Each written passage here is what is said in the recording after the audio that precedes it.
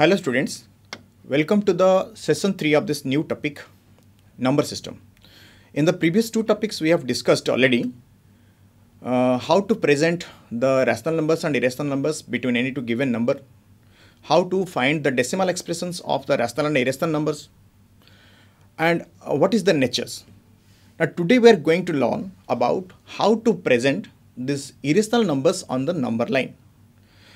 So we have already discussed about the different forms of irrational numbers to be presented, and one of them is the real algebraic form, or it is called SOD form.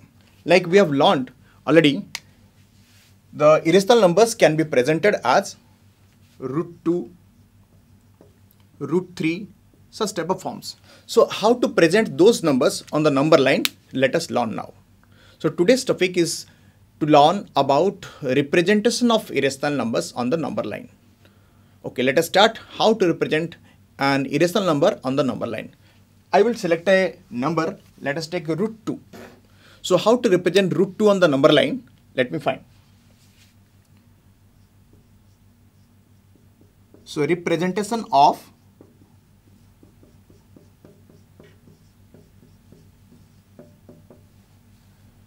irrational numbers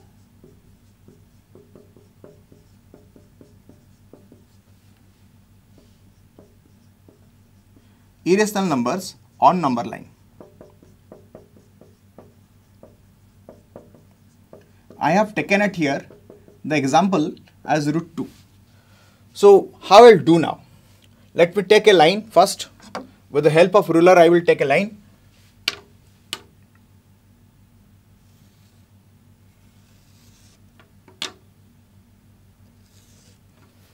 I have selected a line. With that line, let me choose a point as O. Suppose this point I have chosen as O. At equal distances, let me take some points. Suppose this is my 1, and at the equal distance this is my 2, and this is my 3. Now if I'll select this point as 0, this is representing 1, this is 2, and this point is 3. So this is a number line.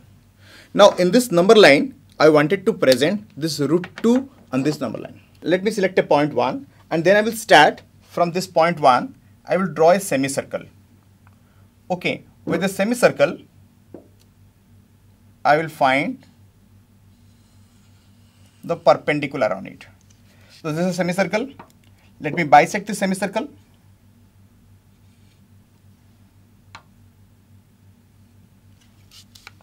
And let me join this point to find this right angle.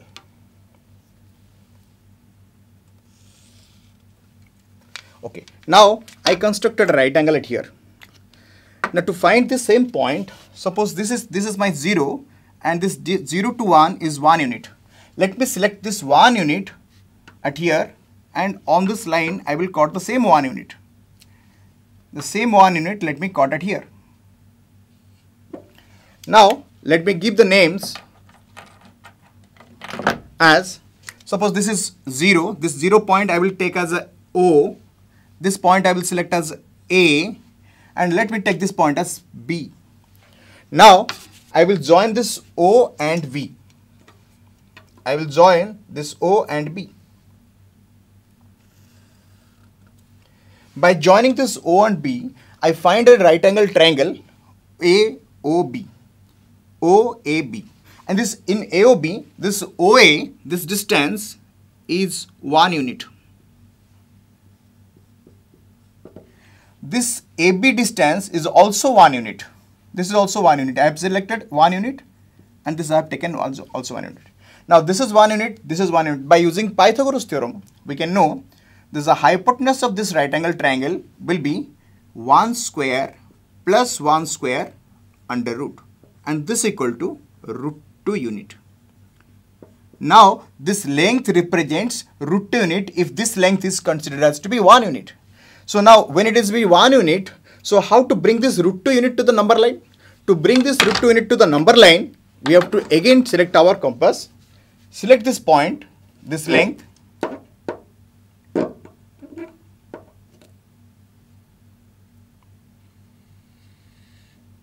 and bring it to here.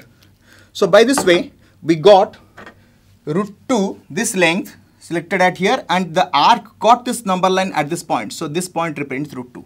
Now by this process we brought this root 2 in the number line. Okay. So now we understood how to present root 2 in the number line. Let me repeat again. So this is O, this is A, this is B. I have selected the length OA as 1 unit. At the point A, I drawn a perpendicular and taken this perpendicular length also 1 unit. Now from O to B I have joined. I created a triangle, right angle triangle OAB, whose hypotenuse I got as 1 square plus 1 square. It's under root. It is root 2 unit. Now this length I need to bring into the number line. So I selected this point O as the center, OB as the radius. Now keeping this center at fixed by my compass, I drawn an arc such that OB will be equal to this point. Now I can tell this point, let me call it as a B dash, because OB and OB dash, both of them are same length because the radius of the same circle. Now this length OB came into the number line. So from the point 0 to this point B dash, the length is root 2 unit. And this point B dash on the number line represent root 2. So this length I can say it's root 2 unit. This is root 2 unit. Okay. So now we learned how we have presented root 2 on the number line. Now if I want to find root 3 on the number line, similarly root 3 on the number line, so how I will do?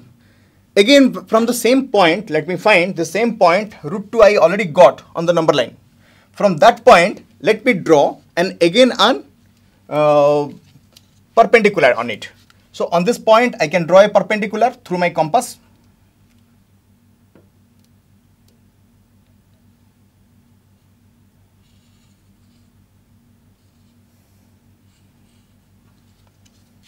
I can bisect this 180 degree to find a perpendicular there. Now selecting those points, I can draw a perpendicular. Now this point and here I will join to find a right angle. Now this point is the perpendicular. Again, but I have to again choose this 1 unit length. How much is 1 unit from 0 to 1? That I will select again. Selecting that point, keeping on this root 2, I will cut a line. Now this point I have to join. When I join this point with 0,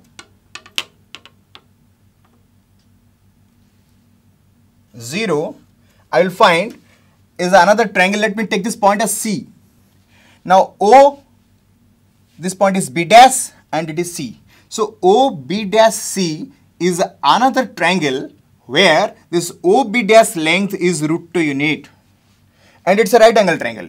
I have taken this point, angle is right. So this unit is root 2 unit. This B dash C is 1 unit length I have taken. So the length of OC is now became, so it will be root 2 square plus 1 square and it's under root. So this will be 2 plus 1 that under root that equal to root 3. So now this OC length comes root 3 unit. And how to bring this root 3 unit to the number line? For that, I can take my compass. I will select this point O as center, OC as a radius, and I will draw an arc. Here I will find the arc will cut this line at this point. Let me take this point as C dash. This point is C, so let me take this point as C dash. Now C dash is a point on the number line which represents root 3. Now by this process, I brought this root 3 also in the number line. So now we learned how to represent root 2, root 3, such type of irrational numbers on the number line. Similarly, in this process, we can also find by root 2, root 3 using this same number line, we can also create a square root spiral. That's a design we find in nature also. So let us see how this exists in the nature and how we can construct by using this process. Okay, let me draw it. I will to make it a new pattern.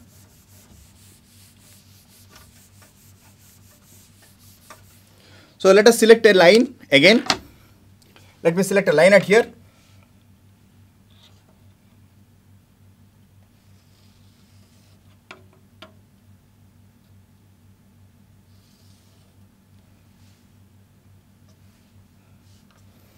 This is my line.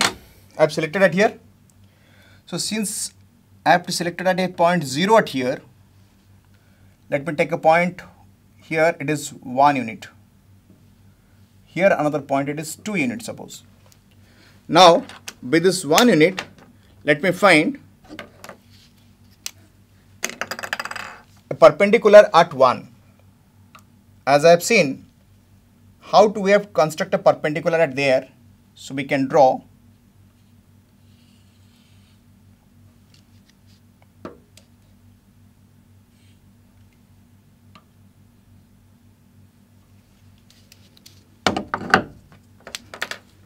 by using this. Now we can draw a perpendicular over there. Now this is the perpendicular we have constructed. Now as I have taken this 0 to 1 is 1 unit, I have to again select this 1 unit at here. Let me select 1 unit at here. Now this is my 1 unit. Let me join this point 0 to this point. Okay, so now what I did, I have constructed a line. Let me name this point. This point is, suppose it is 0. Let me take this point is O. This point is 1. Let me write it is A, and this point is B. So I have selected a line and I taken a point 0 at there, represented through this letter O. Now at 1 unit, I have taken another point, it is B. Now at 1, I have selected a perpendicular, I have constructed a perpendicular, and on the length of this perpendicular I taken is again 1 unit. Then I joined this point O to B. I constructed a triangle OAB. In this triangle, what I get, this right angle triangle, this OB length I got it is √2 unit.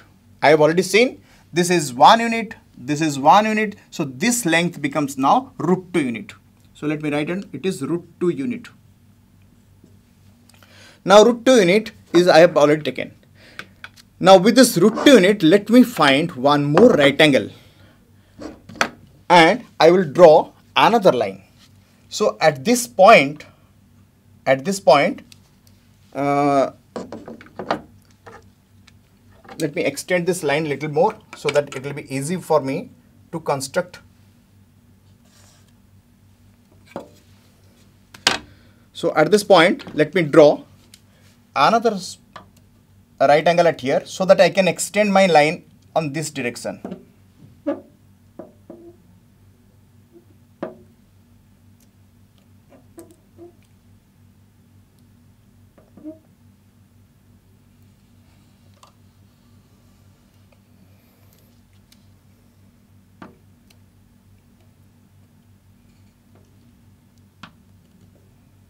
Okay, so I will produce this line now to find the perpendicular on that point. So this is my √2 unit and I extended this unit. Again on that line I have to find one more 1 unit. I have selected already 1 unit at here. Let me choose 1 unit from here also. Again I have taken this and caught the arc. I will find this point represents, let us take C. Now this B to C is 1 unit and this angle I have taken as right angle. Now this distance, this OB distance is √2 unit. Now this is √2 unit, this is 1 unit. If I'll join this O to C, what I'll find? This length of OC represents now √3 unit. This represents now √3 unit. So in this process I got this is √3. If I'll go on keeping this same process again, you will find at every point I will construct a perpendicular, I will extend this, and in the similar manner if I'll draw, you will find, suppose let me find a right angle at here and I will take again the 1 unit there with the same process, this 1 unit at there, I will cut. Then if I'll join the next, I will find it is √4. This length is now √4. Now this length is, this is √3 unit, this is √1 unit, this is √3 unit, this is 1 unit. So √3 plus 1, √3 square plus 1, this angle is 90 degree I have taken. So this line becomes now, this length become now, this point is d, suppose it is become root 4. Root 4 means 2. 2 is a rational number, but we have presented through it the number, presentation is root 4. Now let us move to the next. In the same format, if we'll go on adding right angle set here in every point, I will find such type of numbers again in the same direction. And how the figures will create, let us see. Let us observe. If I'll select the same length 1 unit at every point, at there, I will find the next line is E. Joining E, I will find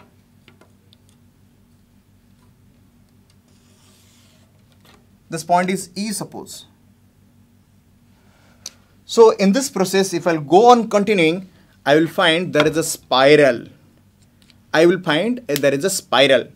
Okay, so that spiral is called as square root spiral. You can see the picture I have given, so not there, it's a square root spiral.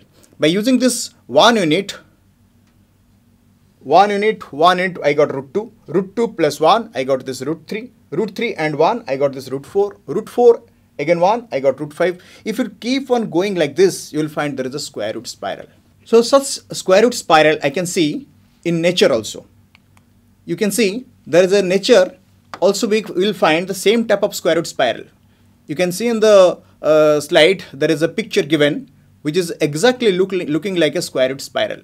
If you go on adding many square root spirals, you will find that type of picture is very interesting. Okay, then we'll go to the next. On the number line, there are infinite smaller numbers lying between any two numbers.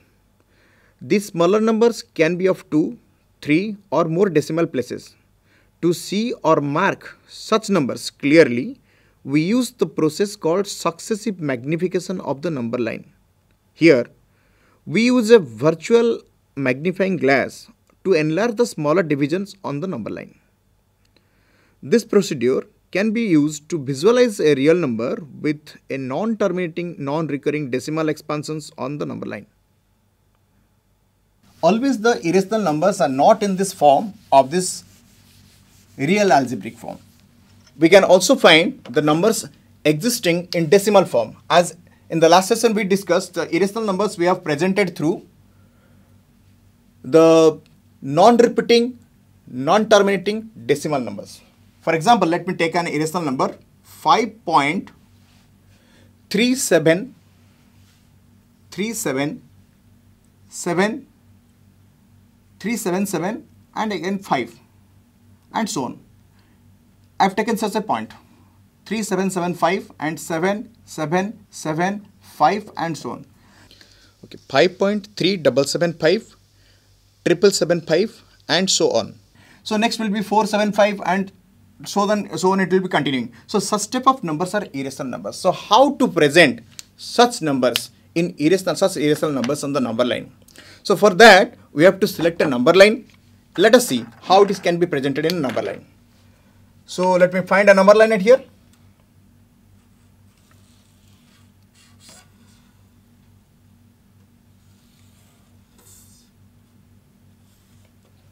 Okay. In this number line, let me take a point 5 at here. This point I have selected as 5, and this point I have selected as 5, and here I will select as a point 6. Okay, so I have selected a point 5 to 6. Then I divided it into 10 equal parts. Okay, so from this 10 equal parts, let me name them. It is 5.1. This 5.2, 5.3, 5.4, 5.5, 5.6, 5.7, 5.8, 5.9 and it is 6.0. Now from this 10 equal parts, 5.37 lies within 5.3 and 5.4. So in that case, again I have to divide this 5.3 and 5.4 part into 10 equal parts. So through this successive magnification of the number line, I will draw another line to represent this 5.3 to 5.4 part extended.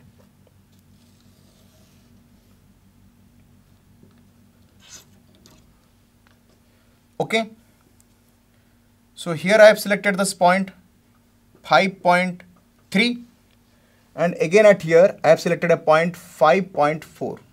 But in the same parts, again I divided into 10 equal parts.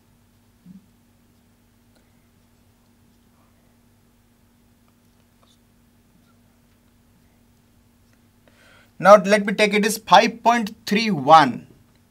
This point will be 5.32. This will be 5.33, 5.34, 5.35. Here it is 5.36, 5.37, 5.38, 5.39 and 5.40. Now again we have to find this 5.3775 lies within which numbers. Up to this point we have seen this 5.3 lies within 5 and 6. Then we came to 5.37 lies within 5.3 and 5.4. We extended this 5.3. We can see we have extended this 5.3 and this 5.4 part into 10 more equal parts. This 5.3 to 5.4 part we have extended into 10 equal parts. And from that point again we have find 5.37 lies within which? It lies within 5.37, between 5.37 and 5.38. Between those two numbers it lies. So between this 5.37 this point and 5.38 this point, this has to be again extended into 10 more equal parts. Let me do a line at there.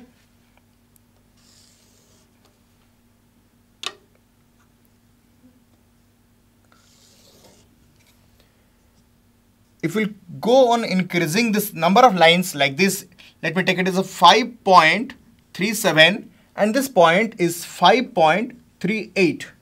So if again I will divide the same line into 10 equal parts, for example it is 5.371, 5.372, 5.373, 5.374, 5.375, 5.376, 5.377, 5.378, 5.379 and 5.38. Now look at here, this number I have selected, it is 5.371. Similarly, it is 5.372, 373, 374, 375, 376, 377. Now this point represents 5.377 and next point is 5.378. Now you can see our number 5.3775. This next number 5.3775 lies within 5.377 and 5.378.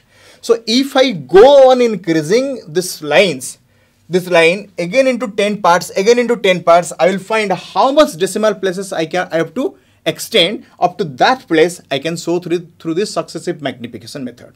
Okay, so the successive magnification method of this presentation of irrational numbers on the number line will help us to find up to certain decimal places. We cannot go beyond any place. We can go, but it will be number time taking process. But this is a concept that we can extend this number line up to any extent to express the step of numbers. If you go on adding the more number lines, more magnifications so we can extend the line points and we can show through this. Okay, so this is called successive magnification of the number line to be presented irrational numbers. Okay, now this is the presentation of irrational numbers on the number line we have discussed. But if someone will ask, sir, if it will be a decimal number, suppose it will be 3.4 and its under root is there. So such type of numbers are also irrational numbers. So how to represent such numbers on the number line? To present such type of numbers on the number line, we cannot use this method what we have used in for root 2 and root 3. To use the same process to represent the root 3.4 on the number line, we will use another method. Okay, let us discuss that method. Suppose I can take this 3.4 under root is suppose under root of x.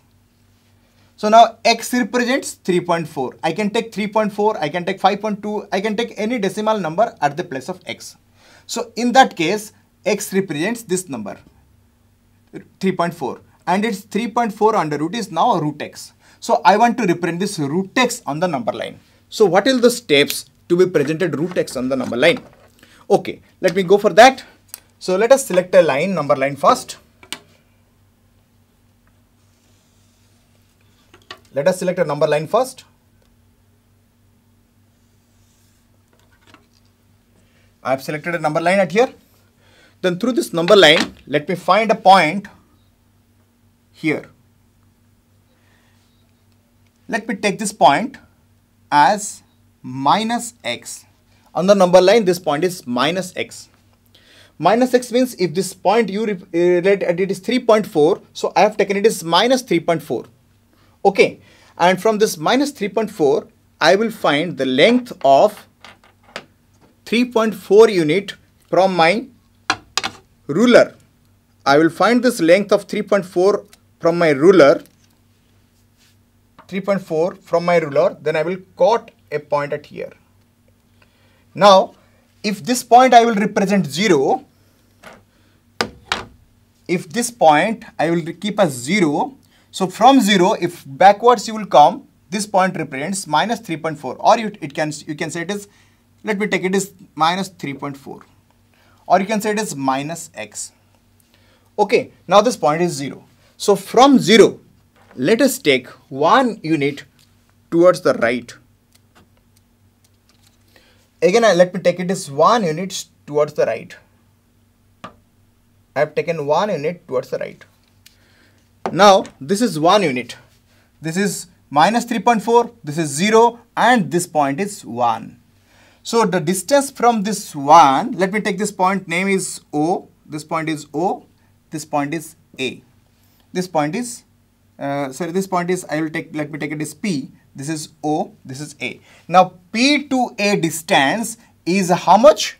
Now, this distance is 3.4, this point is 1, so 1 plus 3.4, this total distance become now 4.4. This total distance become now 4.4. Now, what I will do next? I will divide this PA length into 2 equal halves to find this length PA midpoint. In order to find the midpoint of this length PA, I have to bisect it through the perpendicular bisector. Let me draw, take more than half.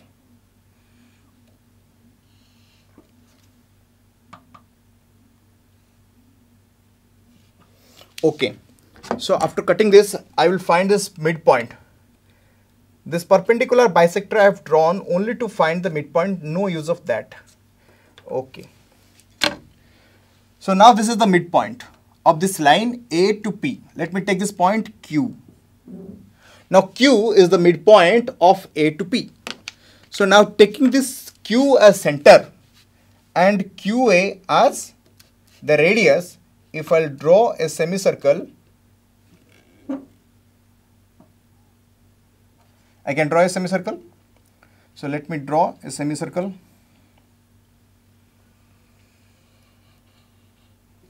Okay, so this is the semicircle I have constructed, taking this Q as center and this QA as the radius. Now, with the semicircle I have constructed, after constructed the semicircle, I will go to the point O where I have taken 0. So from 0, now I will select another perpendicular to be done. So let me draw another perpendicular. So to construct a perpendicular at here, let me bisect this 180 degree.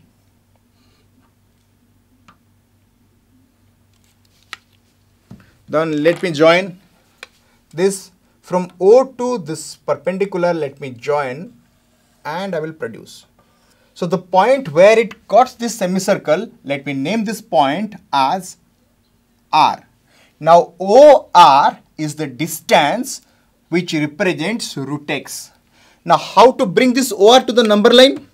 To bring this OR to the number line, again I have to select this point O as center, OR as radius, then this distance I can bring like this to the number line C. This distance I can bring into the number line in this method. So now here the point where it cuts, let me take it as R dash. Now OR and OR dash both are equal because I have selected OR center. Now R dash represents under root of 3.4 on this number line. Now this is a number line where this is 0, this is 1, this is minus 3.4. This point R dash is under root of 3.4. Okay, in this way we can also represent any decimal number into the this irrational form of any decimal number into this number line. Okay, so this is the way we have to present this irrational numbers on the number line. Okay, so what we learned today, we learned that how to represent the irrational numbers on the number line. We have learned about this presenting root 2, root 3 on the number line. How we have taken, by using the Pythagoras theorem, we have taken this root 2 and root 3 on the number line. Then we learned about the successive magnification method to represent the non-terminating, non-recurring decimal numbers to presented in the number line. Then any other method, we have used this method to present irrational number of decimal numbers on the number line. So these are the things we learned today to represent irrational numbers on the number line. Okay, so in the next class, we'll discuss about the operations of the rational numbers. Okay, so let us skip this class. Thank you.